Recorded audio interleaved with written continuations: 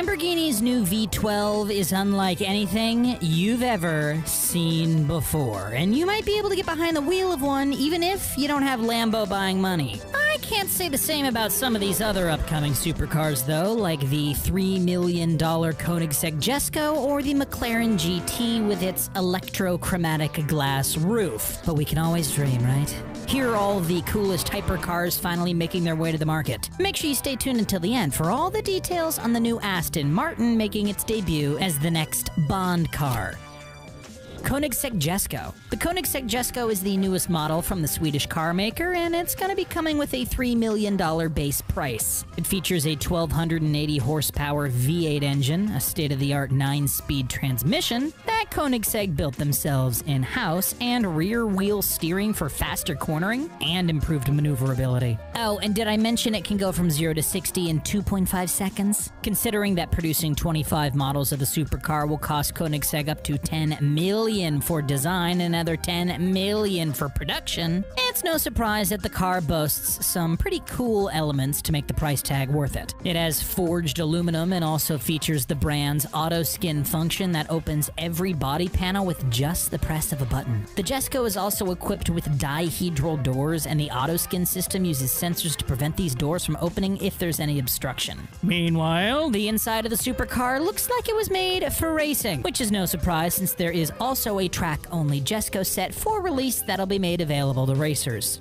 Lamborghini's newest V12, the Vision Gran Turismo, is unlike anything you've ever seen, and what it was manufactured for is probably pretty surprising too. The car is based off the Lamborghini Cyan FKP37 and features similar specs. It can go from 0 to 60 in less than 2.8 seconds, has a top speed of 350 kilometers, and boasts 808 horsepower. You can even drive one yourself. All you need is a PlayStation 4. What? That's right, the Gran Turismo is actually a virtual car with a very impressive concept model. The car would cost about $3.9 million on the market, but instead Lamborghini spent anywhere between $100K and $300K to design and build this concept model to get gamers to want to climb behind the virtual wheel. The goal with this unique car is to provide the ultimate virtual driving experience for Lambo fans and gamers alike. The one-seater car will give drivers the Formula One experience, complete with a state-of-the-art racing wheel. While only 65 models of Cyan were made and they all sold immediately, getting your hands on the Gran Turismo just requires a quick download.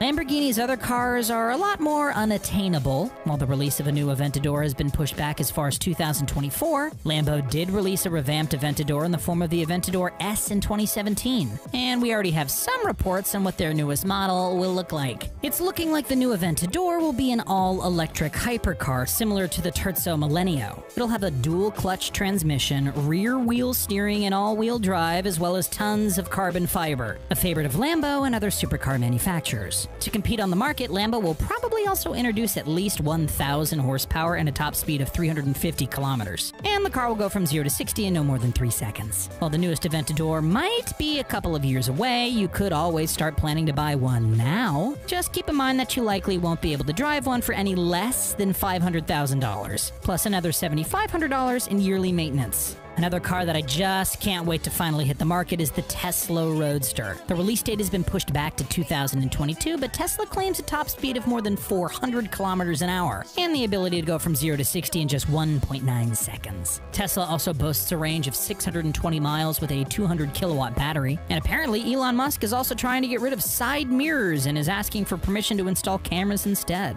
The base model of the Roadster is expected to go for $200,000, while the more limited edition Founders Series, limited to 1,000 models, will cost $250K. There's also going to be 10,000 base models produced per year, so you might want to hand over your $50,000 reservation now, or the entire $250K if you're hoping to reserve a Founders Series. There's another special edition model of the Roadster that Musk has teased that comes with space technology. The car will incorporate SpaceX thrusters around the exterior to improve speed, braking, acceleration, and control. The Space Edition could end up costing an extra $50,000 or more though. Ferrari's celebrated SF90 Stradale is about to get an upgrade in the form of the SF90 Stradale Spider. This new convertible version of the car is still in development, but a concept model was spotted being tested out in the wild. Like the Stradale, the car will come with a 4.0-liter twin turbocharged V8 engine, an 8-speed dual-clutch transmission, and a trio of electric motors. It'll have 986 horsepower and go from 0 to 60 in 2.5 seconds, with a top speed of 340 kilometers an hour. If you want to customize the Spider to your liking, you'll probably be able to do the same with the Stradale and choose from different upholstery, wheel designs, carbon fiber components, titanium exhaust pipes, and brake calipers in varying colors. While the Stradale has a $625,000 price tag, we can expect that the new Spider option will come with extras and might be a limited edition, which could bring the price up as much as $100K. The Porsche 911 Turbo S is supposed to be released in late 2020, and it'll feature all the awesome perks we've come to expect from the luxury car manufacturer. It'll sport a 3.8-liter 6-cylinder engine with 640 horsepower, a top speed of 330 kilometers per hour, and the ability to go from 0 to 60 in just 2.6 seconds. But what's extra impressive is the interior. You see, every Turbo S comes with 18-way adjustable sports seats for maximum comfort and a full infotainment system, including a 10.9-inch touchscreen,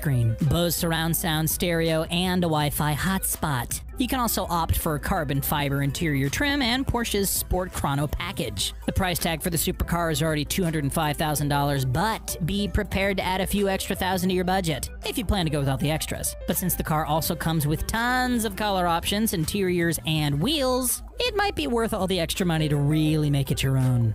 The McLaren GT comes with more luxury than any other McLaren on the market. The GT sits on a carbon fiber structure, and its super sleek bodywork is made from aluminum panels for weight reduction. This leads to tons of speed, with the McLaren able to go from 0 to 60 in 3.1 seconds and reach a top speed of about 330 kilometers an hour with its 4.0-liter V8 engine that generates 612 horsepower. The GT's interior features Napa leather upholstery and cashmere and microfiber seating. An optional panoramic glass roof lets natural light into the cabin and is available with an electrochromatic feature that allows it to switch from opaque to varying levels of transparency. The interior also has some cool tech features like a 7-inch portrait-style touchscreen with graphics inspired by those used on private jets. While the GT only seats 2 passengers, it comes with 20.2 cubic feet of cargo space, which is pretty great for a luxury supercar. The price for the GT starts at $213,000, though the cost easily reaches $250K if you add many of the extras.